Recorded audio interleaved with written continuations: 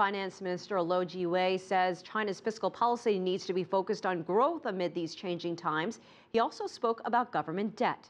CCTV's Yang Chengxi reports. China is ramping up its fiscal policy engine to boost economic growth in the country.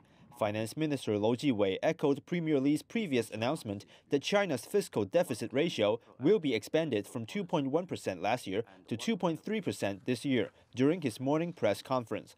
Lou said that such proactive fiscal moves are necessary to combat downward pressures on the economy.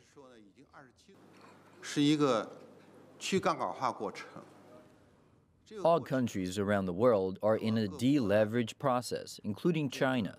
But while we do that, we also cannot allow economic growth to be hurt too much. The Chinese economy is slowing down, and we're also facing depreciation risks. That's why the government's fiscal policy going forward must be expansionary.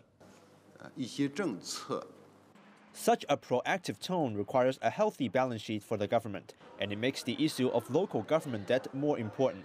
Minister Lou said an audit of local government debt is still in progress.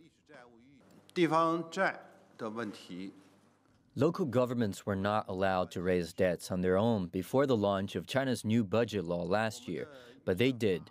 We need to take action to prevent these existing debts from causing systematic risks to the economy.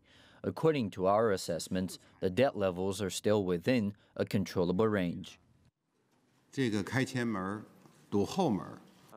To digest existing local government debts, Minister Lou proposed that local governments use the public-private partnership program to include private sector players in various projects and let them shoulder some of the debt.